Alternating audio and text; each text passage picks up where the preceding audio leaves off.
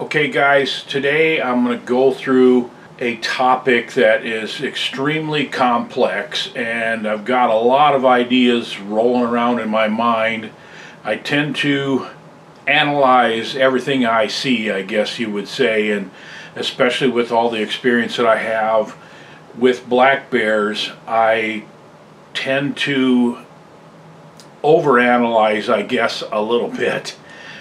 But the subject of what bears smell and how they communicate through smell has never really been explored to the point where I think it should be, and there's very little scientific studies, I guess, that have been done on this. But I'm going to share some opinions with you, and I expect it to generate a lot of discussion because I'm probably going to bring up some things that you've never thought of before, and I might ruffle some feathers with some of the things that I say that will kind of stomp on some long-held traditions with regard to baits and bear scents and the use of fryer oil and things like that. As I said, this is really pretty complex, so you might have to watch this video twice to get it all, and I hope I'm able to convey the things that are kind of bunched up and stirred up in my mind in a manner that you can understand the concepts that I'm going to talk about. So this is just going to be a lot of talk, and I apologize for that, but I think the information that I'm about to give out will be worth sitting down and listening to this and processing it, and hopefully you have some comments on it also. So I'm going to start out with a story that is very common in baiting bears. This particular instance happened in 2024, but I can probably tell you there's been a dozen others in the 25 years or so that I've been baiting bears. So I found a spot. It's a new spot that I was going to put a bait, and everything looked good on paper. There's a swamp, there's a ridge, it's got everything that you want. It's got good access, and I looked at this spot and I'm like, this could be a really good bait site. And so I put a bait out on opening of the baiting season and put a cell camera on it, and then I didn't check it for 5 days. It didn't have a bear on it because I had a cell camera, so I knew that it wasn't getting hit. And after 5 days, I went ahead and took another gallon of fryer oil with Gold Rush in there. That's the way I always started. I put the bait out, put the fryer oil, spray it in the trees and so forth. And then so after 5 days, I just went back and did it again. And the bait did not get hit on the 6th day or the 7th day. And finally on the 8th day, a yearling bear showed up at the bait during the night. And then the next morning, a sow with 3 cubs showed up on the bait. And then the next night, a mature bear was on the camera, and before the next morning, there was another bear on the camera. So less than 48 hours, that bait went from 0 bears to 7 bears. Like I said, this has happened before, and it makes you go, what in the world? How can that sit there for 8 days and not get hit, and then all of a sudden the bears are just piling on it? That's an example of what I'm going to talk about today, of how bears find baits through communication with other bears, primarily by scent. Now, one of the most common things that people talk about is using fryer oil on the ground around the baits, and some people use a lot of it. I mean, people sometimes just dump 5-gallon bucket of it out, and the theory has always been that, hey, the bear gets it on their feet and they track it around, and other bears smell the oil and will follow where the bear came from back to the bait. Okay, and that is one component of an extremely complex system of how bears find the bait. And I'm not saying that's not a true statement. I'm just saying it's way, way too simplistic, number one. And number two, it's only one very small part of how the bears find the baits. We also use the sprays and spray the bushes. We use the good scents and things that the bears will get on their fur and track on their feet and so forth. And that's all a part of helping bears find the bait. But it just has to be way more complicated than that. And that's where I arrived at some of the conclusions that I'm talking about coming up in this video. And you've heard me say before that I know that bears will smell each other's droppings, and they'll find a pile of bear scat and they'll go, wow, that bear's eating better than I am. I got to figure out where that bear is eating. But how would they find where that bear is eating? So that's just another small component to it. So let's talk about what really triggered this video and the things that I'm going to really dive deep into here. I had a conversation with Juliet Flint, who is one of the premier tracking dog experts in Minnesota. Tracks a lot of deer and a lot of bear, and we call these dogs blood tracking dogs, and I always kind of thought it was more than that, but I had a conversation with Juliet a couple of years ago, and she mentioned a couple things, and she said the dogs aren't just tracking blood. In fact, blood is a small part of the package that they're following, and that when they track deer, they're tracking the interdigital glands between the hooves of the deer, and when they're tracking bears, they're using other information, including just drops of blood, some of which are too small for humans to even see. I called her up again later and had a more in-depth conversation about that. And she said some things that I've been suspecting about bears. Bears finding baits through other bears is a really, really deep, complex thing. Let's look at it this way. Bears are hyper aware of their surroundings, way more than humans could ever even consider, because of their vision, their hearing, and especially their sense of smell. Their sense of smell is so far out there that we can't even really have a concept of what it's like. And they're constantly communicating with other bears, and they're aware of all of the other bears that they come across, and what they're doing, and what they're eating, and where they're traveling, and why, and they are just super hyper aware and communicating in so many different ways, most of it which is unintentional. You have intentional communication, like bears that walk down small trees.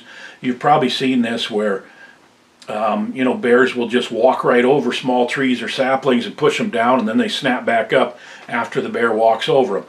Also, bears rub their sides on trees. They have rubbing trees where they rub their backs on the trees. These are all intentional forms of communication, but most of the communication, I'd say the vast majority of the communication, is unintentional. And by that I mean there's like, here's a bear walking along, and all of a sudden he smells a bear that's 100 yards upwind of him, and he says, okay, that's so-and-so, and he's been in the blueberries. So he recognizes that bear by his scent. He knows where he is, probably has an idea of where he's going, and they're just hyper aware of all of the bear activity around them through this intentional and unintentional communication. So having that oil on the bear's paws, and having the Northwoods bear spray or whatever on their fur, and having the good food and the droppings, those are all a small part of how these bears are finding the baits and communicating with each other what they're eating. And this is super highly developed over eons of survival, of how these bears know how to find the best food sources to put on the fat that will get them through the winter. So I'm also convinced that when the bears smell each other, they can gather a lot more information just by smelling the bear than they would by smelling a little bit of oil on the ground. And I really believe that the bears give off a different scent when they're healthy versus when they're stressed. And this goes back to some of the things that Juliet told me, that she believes that bears that she's tracking with the dog, there's adrenaline, these bears are wounded, they're giving off a different scent through pheromones, through dander, through saliva, through urine, through just maybe glandular secretions that we don't really fully understand. The dog is tracking a bear that he knows this bear's wounded based on the way the bear smells because of the olfactory cues that the bear is giving off.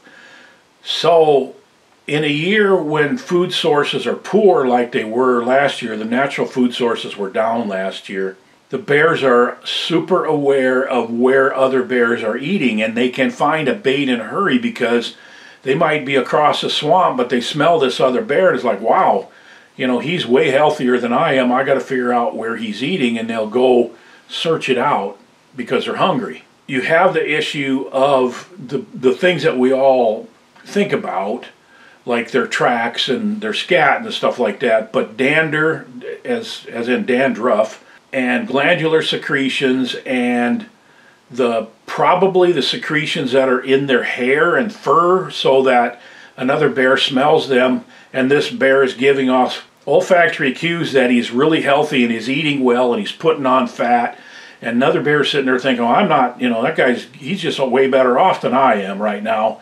I gotta figure out where he's getting the food.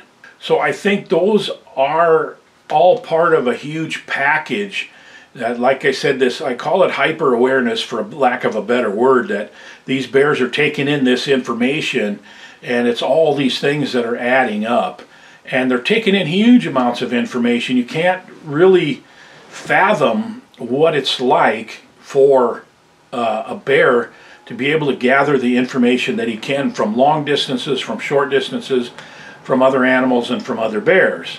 And before I leave you, I want to give you one more anecdote or example, I guess, and I've given this in a video before, but it bears repeating because it helps you understand how strong, how perceptive, powerful, I guess is the word, a bear's olfactory ability is. And they have far more olfactory receptors even than a bloodhound.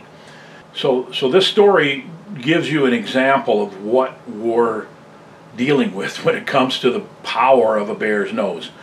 Years ago, I was watching this cop show on TV, and here there'd been this girl had been abducted from a swimming pool in an apartment complex. And so they brought this bloodhound in, and they had the bloodhound sniff some of the girl's clothes, and the bloodhound just took off, and he just went down the road. He went out on the road, so he's obviously following the car that this girl was in, and he went down the street a little farther and turned off, and then he went up onto an entrance ramp onto the freeway. And he's trotting down the side of the freeway, and then there comes to an exit, and he goes past it. And he goes another half a mile or whatever, and he comes to an exit, and he goes past it. And so the handlers that are using this dog are like, well, we don't need to run this whole stretch between the exits. Let's just take him to the next exit. They took him to the next exit. They dropped him off. He ran past that exit. They put him back in the car. They took him to the next exit, dropped him off. He went up the off-ramp and down a road. He turned off on a gravel road for a little ways, and then he turned off into this old farm place with an abandoned farm building, and that's where they found the girl's body. So he was actually following olfactory cues that were coming from a car going down the interstate, and it could have been skin cells that were sloughing off. Maybe they had the window open on a car. The dog could gather up enough package of information of this girl's smell, probably along with whoever was with her at that time, and he was able to track all the way through those crazy obstacles and to find a girl's body. And a bear's nose is even better than a bloodhound's. You can just imagine the amount of information that they're taking in with every step of their day. So I've become convinced that the bears are communicating with each other intentionally and unintentionally through these pheromones, through the dander, through saliva and urine, and their droppings and their tracks, and they're communicating lots of information that we never really thought about as far as where they're eating and what they're eating and how healthy they are.